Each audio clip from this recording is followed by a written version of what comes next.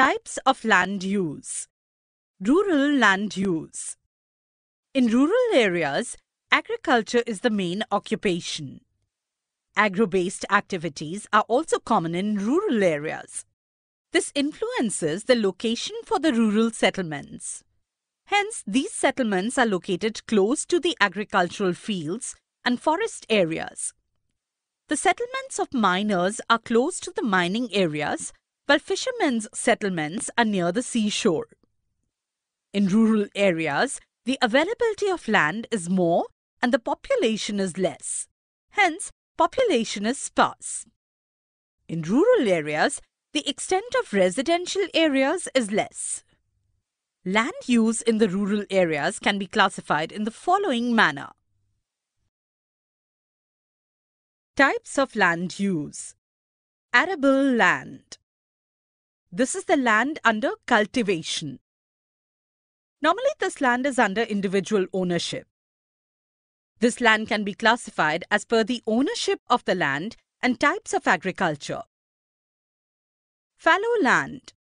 This is agricultural land which is temporarily not in use. In order to improve the fertility of the soil, the farmer does not use a part of his agricultural land for 1 or 2 seasons. Forest land. A demarcated forest area is also a type of rural land use. From this area, forest products like firewood, gum, and grass are obtained. Forests comprise of large trees, bushes, creepers, and grass. Grassland or pasture land. This land is under the ownership of the village panchayat or the government and is used for grazing purpose. This land belongs to the entire village. Very little grassland is under individual ownership. How is the 7/12 extract read? Occupant class 1 means the land over which ownership rights are available through generations. This is ancestral property. Occupant class 2 means the land given by the government to marginal farmers or landless people.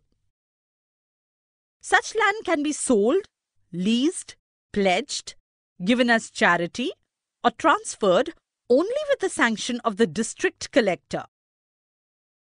Below that, under assessment, the amount of tax levied on the land is given in rupees or paise. In other rights, the names of other joint holders are included. This also shows the status of loans taken for agriculture and whether they have been repaid or not.